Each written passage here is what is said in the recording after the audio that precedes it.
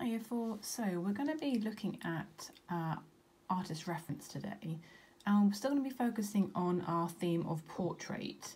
So what I've done is I have created a PowerPoint with 3 different artists on, and what I'd like you to do is to pick one of the artists to create your artist reference. Now, an artist reference is a bit like a fact file, so it gives you key information about the artist and maybe what they did.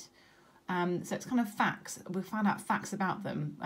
Using research in art is really important, because when we understand a bit more about the artist and their history, we can then understand their artwork a bit more.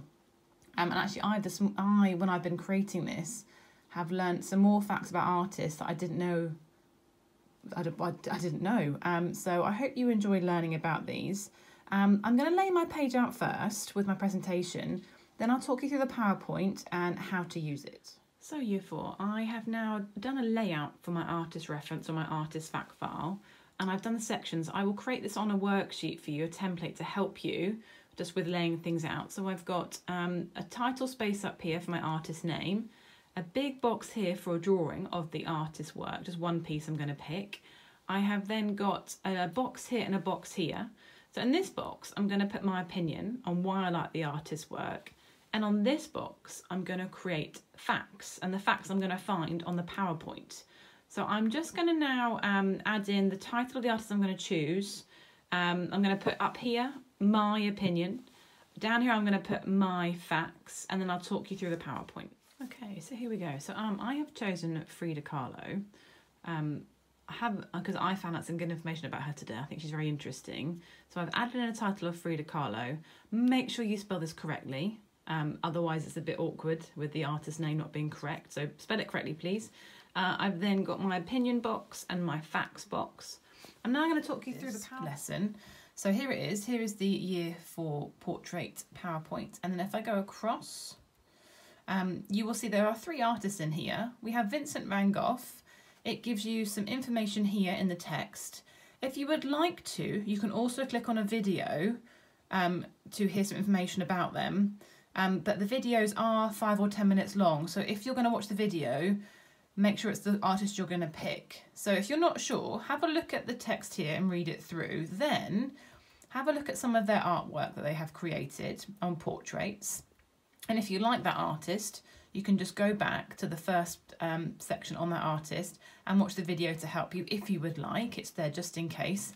And to click on the video, if you just click on it, it will take you to the link that's on YouTube on that artist. If I then now go next to, here we go, this is who I'm going to look at, is Frida Kahlo. I just was very interested by her story about how the fact that she was in bed a lot because she had a spinal injury. So I thought it was very interesting how she could paint in bed, basically. And again, we've got a video here, the red link, which again you can click on and take you directly to the YouTube video on her. So if you want to see if you like her work, have a look through her portraits first. And then if you like those portraits, you can go back to her introduction and you can use that to help you with your work. The third one I have done is Pablo Picasso. Here he is. And again, same thing. There's a video on him here if you'd like to watch it. Try not to watch all 3 videos. If you want to watch the videos, just pick the video of the artist that you're going to choose. Otherwise, it's going to take a lot of your time up in this lesson. So again, with Pablo Picasso, if you like his work, have a look at his images here to help you. Okay, and that's the end of the show. So 3 to choose from. Like I said, I'm going to look at Frida. And like I said to you before, if I just use my mouse here, oh, there it is. And if I click on that, can you see how it highlights to a YouTube link, a video? So if you click on it, give it a little bit of time, it will then pop up with a new screen and you'll be able to watch that video if you would like to. I'm just going to close it down though, so I don't need it right now. So I'm going to come back to my page here. What I'm now going to do is I'm going to pick a piece of work to draw in this box, and I'm going to write some opinion and some facts as well on the artist. Hi Year 4, so I've just got this worksheet here to help us with this task. You can see we've got the objective here. Now the task I've talked you through already, but just to clarify, so have a look at the PowerPoint and pick your artist, draw your layout on your page, and I've done it here for you too to help. Then we're going to do the writing first because that is the most important bit. So to first of all write out your facts using the PowerPoint or videos to help you. Then we'll go on to opinion and then we'll finish on the drawing. So if some of you don't get onto the drawing, please don't worry because it is important in art, but today we're really focusing on research and facts. So that's why we're going to have it as the last task for this lesson today. I'm now going to do it in the order as on the sheet. So I'm going to do my facts. I'm going to use the sentence starters here on the worksheet to help me.